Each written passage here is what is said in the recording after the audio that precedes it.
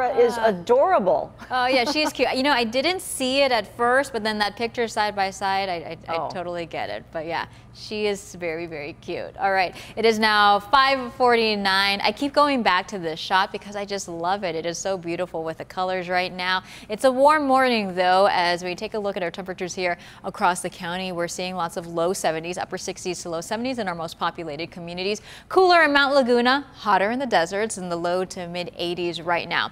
Taking a look at our dew point temperature. So we've been watching these. The higher they are, of course, the stickier it is. When it goes above 60, that's when we're starting to feel things a little bit more muggy. And we are still seeing that in our inland spots. Now, however, today's going to be mostly quiet for that thunderstorm activity. Looking ahead to tomorrow and then into Friday, we do have some chances into the afternoon, Thursday and Friday, for some pop-up showers.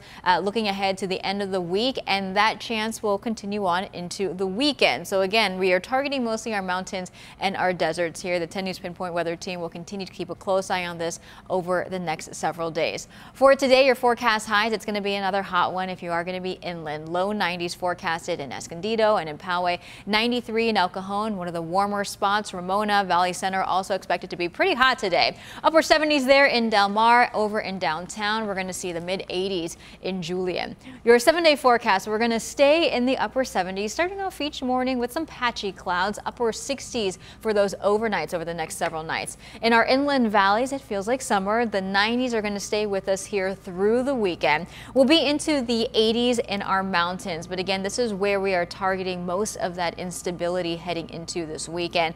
Hot overnight in the deserts even. We're going to see the 80s overnight. The daytime highs, of course, pretty warm as well. 108, 109 for the next couple of days.